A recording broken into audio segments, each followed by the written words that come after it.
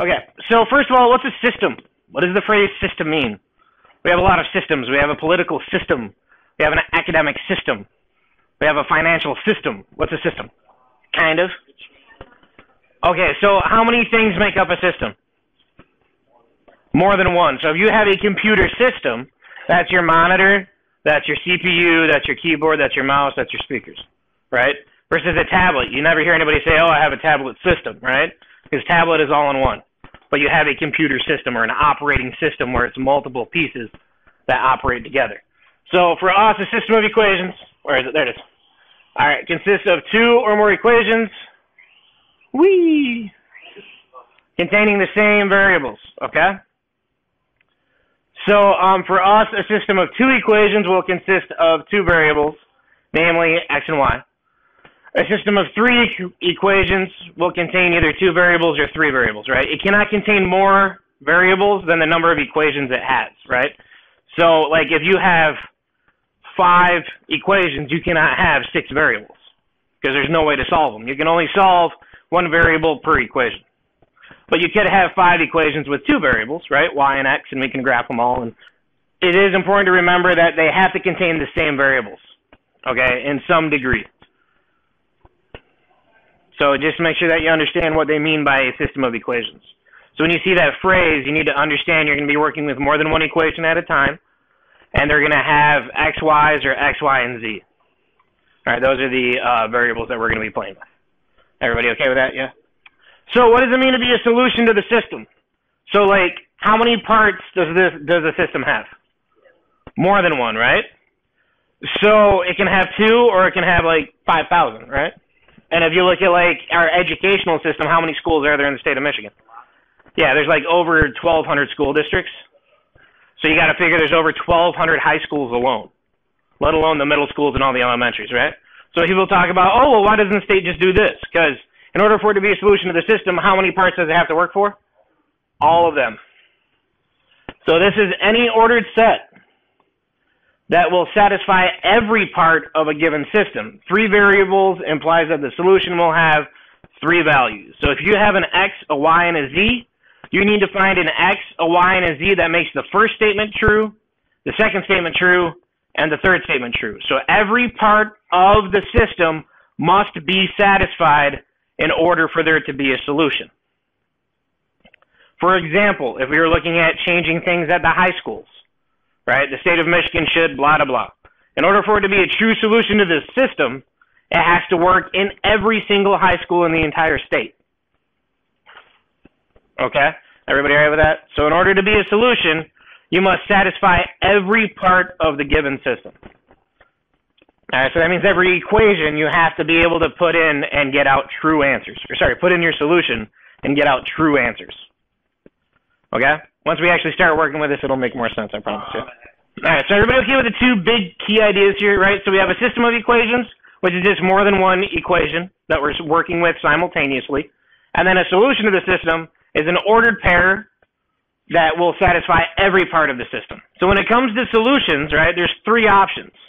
Does anybody remember what those are from last year? What are the 3 options for solution types for our lines? If you have 2 lines, what are the 3 different options for the number of solutions they can have?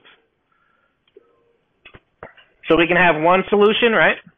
And what does it mean to be one solution? Well, remember, in order for there to be a solution, it has to satisfy both parts of the system. And what that really means is that the 2 lines have to intersect. They have to coexist, right? Where it's a solution to the green line, which means that it's on the green line, and there's a solution to the red line. Everybody okay with that? So how many places is one of the points of the red line the same as the point of the green line? Right here where the 2 lines are intersecting, right? So the number of solutions when it comes to solving a system graphically really means how many times are the lines intersecting? Okay, how many times do they coexist? Yes, that's what the arrowheads are for. So forever, they only cross one time, and that's right at this point. Okay, now we have the option for no solutions. How many times do the lines cross? Never cross. So what kind of lines never cross? So this really means parallel. And who remembers, what's the key to parallel lines? Their slopes are what? The same. So if you have 2 equations, that have the same slope, how many solutions is that system going to have? 0. Everybody good, yes or no? Okay, what causes lines to crisscross? So these are skew lines, right?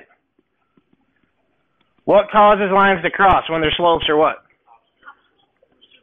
Well, that's when they cross special, right? The key here is that the slopes are not the same. If the slopes are different at all, they will always cross at least one time because they're growing at different rates. Okay, so this is going to be different slopes. So if the slope is different, it'll be one solution. If the slopes are the same, it'll be no solutions. Is everybody okay with that? Yes or no? So there's going to be a little bit of analyzing going on in here. Is everybody okay with one solution and no solution? So there's going to be two ways of doing this if you haven't figured out. There's the graphical approach, right, where you can ask yourself, what does the picture look like? And then there's the analytical approach where you look at it and go, okay, what's going on from a structure standpoint? So because I'm an analytical person, I will personally be able to determine the number of solutions before we even graph it. Some of you, you'll have to think about the lines and try to paint the picture in your head. So there's two ways to approach this. Both of them are right. Neither one's better than the other. It's just whatever fits your style. So I'm going to be presenting information to you in both ways. So if you get what I say at first, cool. If not, wait till I back it up and then see if that makes more sense. Okay, and if neither one makes sense, make sure we get the help we need. All right, so here's infinitely many number of solutions. Now, what do you notice about the two lines? They're what? How many times do they intersect? Forever, right? So the phrase here is called coexistent. They're really what? The exact same line, right? So for this one, what do we know about the slopes? Slope is the same, right? And what's the other thing that we use when we graph? Right, so the B is the same. Everybody okay with that? So if the slopes don't match, you have one solution. If the slopes are equal but B is different, then you have no solutions where the lines are parallel. And if the slopes are the same and B is the same, then you have an infinitely many number of solutions, which means that the lines are coexistent. Yeah, whichever you want, either the analytical or the graphical, I don't care. Just be right. So, if I asked you to solve the system graphically, what that means is we have to graph both equations, right? So when I graph, which format do you think I'm going to be using? Y equals mx plus b. So what do I have to isolate here? The y. Let me see if I have this set up right. Yes, I do. Okay. So what we do is we split apart the system, and we're going to solve for y on each equation, right? So we are basically going to graph each line separately, but on the same coordinate plane, and then analyze. Everybody okay? So how do I get y by itself here? Subtract 2x. So y equals 1 minus 2x. Everybody good with that? Yes or no? So what's the m? Negative what? Negative 2 over 1. And what's the b? Everybody okay with that? Yes, no, maybe. Okay. Over here, what do I have to do to get y by itself on the right? Subtract the 4x. Divide by a negative 3. So I have to divide everything by negative 3. These cancel. Y equals negative 8 over 3. Can that reduce? No. And what's a negative divided by a negative? Okay, can 4 over 3 reduce? No. So m equals 4 over 3. B equals negative 8 over 3. So everybody okay with how to solve for y, right? It's like we've been doing for the last 2 chapters, right? Like I said, the math up here shouldn't be really hard. We're just combining things we've been working on for the last 2 chapters. It's just that the processes are going to take you a while. Okay, this is not quick work. This is mundane work. Okay? So, take a look at the slopes. Do the slopes match or are they different? They're different. So how many solutions should we have? 1. So I can already look up here and go, we're going to have 1 solution. Okay, but do I have any idea where that solution is yet? No, that's why I want to graph them. Everybody good with that? Yes? All right. So, which line should we graph first? Okay, so the first one, right? So where's my B? 1, and what's my slope? Down 2 over 1. So let me get my line. Let me pick the right color. Okay. So we're going to start at 1, right? Go down 2 over 1. So here are my 2 points. 2, 1, 1, 2, 1, 1, 2, 1.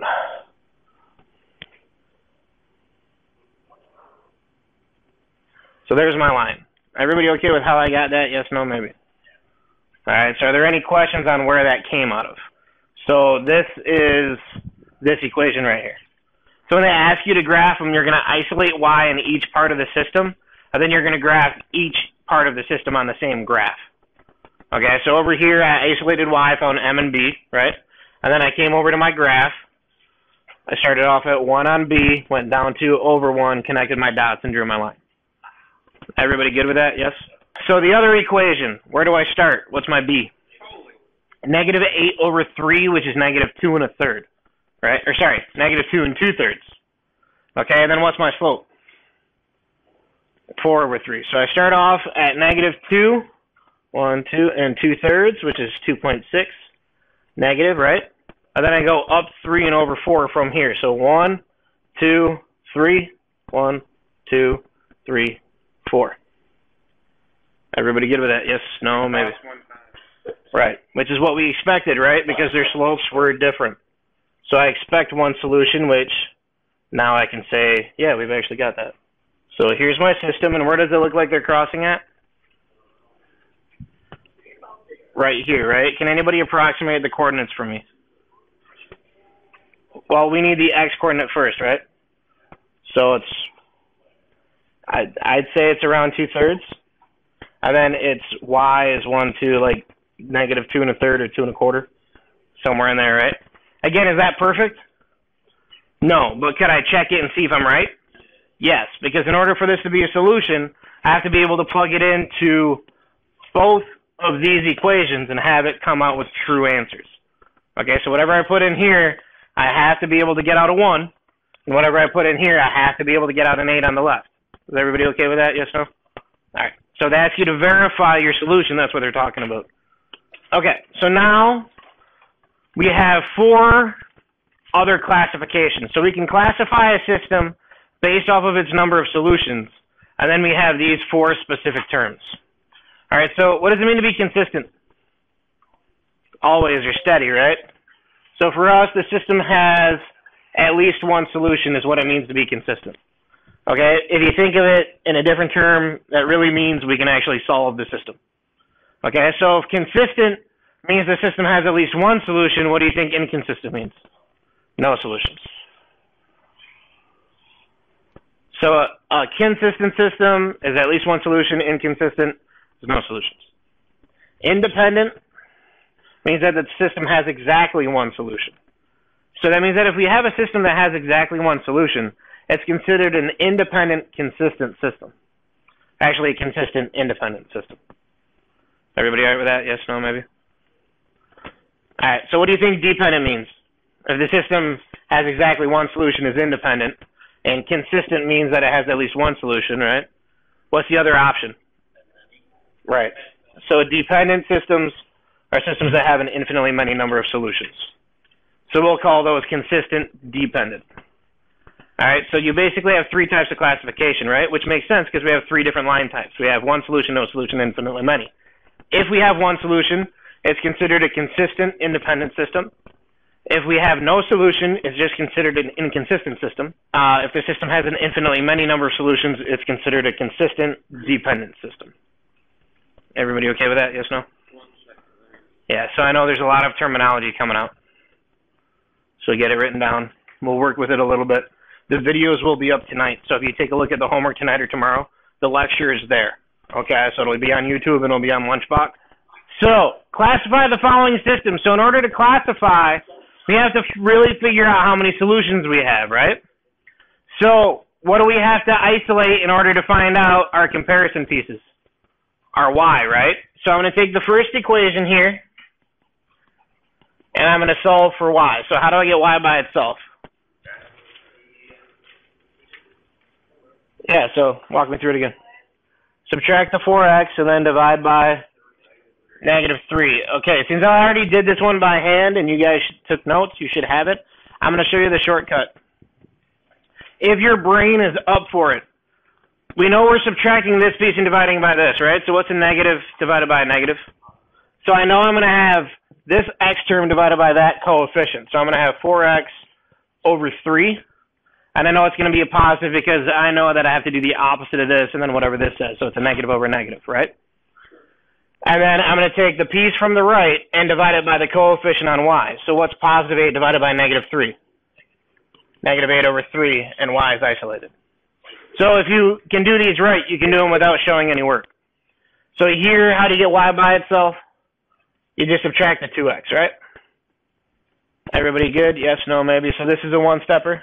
And again, if you can do them accurately, don't worry about the work. You're getting to the point to where I'm going to start trusting your algebra. Okay? Just make sure that you can back it up and identify everything properly. So for the first equation here, what's m equal to?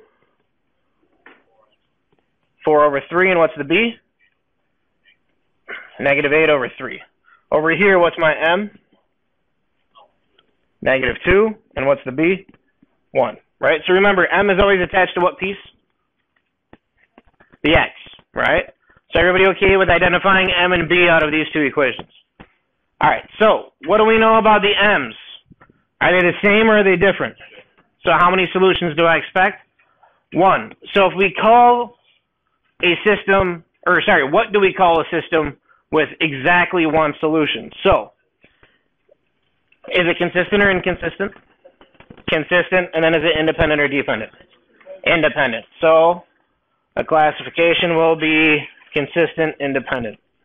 Everybody okay with the terminology? All right, and that's it. So, what you're going to be working on is graphing a system of equations, identifying number of solutions, and then classifying. Okay? Everybody okay with that? Yes, no, maybe. Okay. So you're going to need graph paper, right, when you're working on this on Wednesday in class. If you don't use graph paper, you need to make darn sure you're using a scale properly, everything is marked off, and everything is done properly, okay? If you don't use graph paper, the concern is that if your x and y scales are not correct, you might not get the right solutions. All right, so what I will tell you is you don't have to, but from the last 3 years, using graph paper makes this section easier. It guarantees accuracy and makes it more likely that you will actually get the right answers for the solutions to the system. Everybody okay?